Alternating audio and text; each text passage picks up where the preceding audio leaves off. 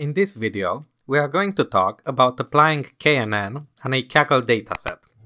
We are going to use the same mobile phones dataset that we used in the previous video, which dealt with logistic regression.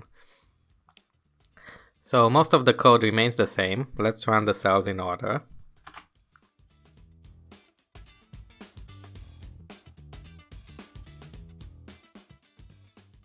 We're not going to run the data analysis here because we don't really need it. We need the pipeline setup.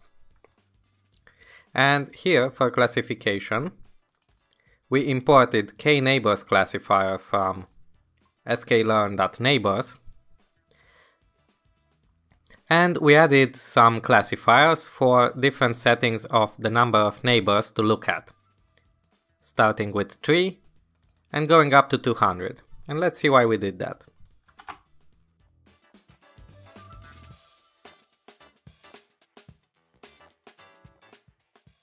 So we also let in the logistic regression one for reference, which gave about 90% accuracy. And the k-nearest neighbors gives varying levels of accuracy depending on the n-neighbors parameter. We can see that with 200 neighbors to look at, we get 55% accuracy. And this decreases as we decrease the number of neighbors to look at. So it doesn't behave very well here.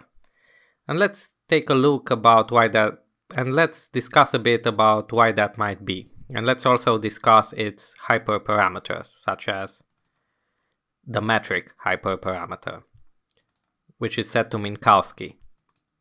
And this p equals 2 here. Well, basically this uses the Euclidean distance to compute the nearest neighbors. A Minkowski metric with p equals 2 basically reduces to the Euclidean distance.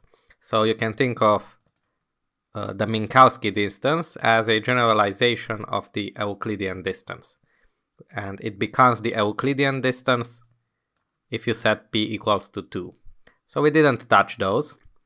So why is the algorithm behaving so badly? Well, one possible reason for this might be because, remember in the introductory video, we said that it doesn't really learn anything. It simply looks at the closest neighbors.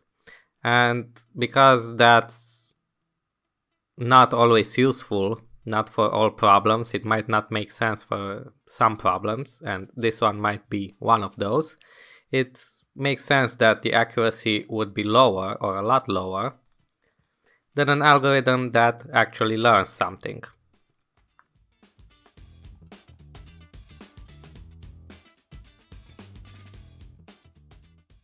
Another reason might be that it's affected by this min-max scalar here. Because this reduces the values of the features, it might affect the distance computations done by k-nearest neighbors. So let's disable it and see if that's the case here.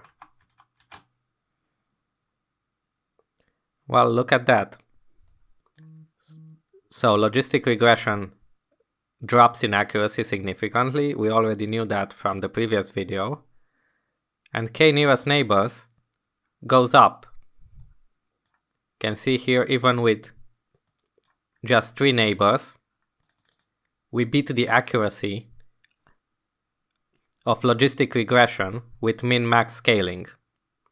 And then it goes a bit up for 5 and 7 neighbors, and then it starts dropping if we look at too many. So that's another thing to keep in mind, that as opposed to logistic regression, k-nearest neighbors might not want you to do any scaling of the data. It's usually better to leave the features as they are so that the distances make more sense.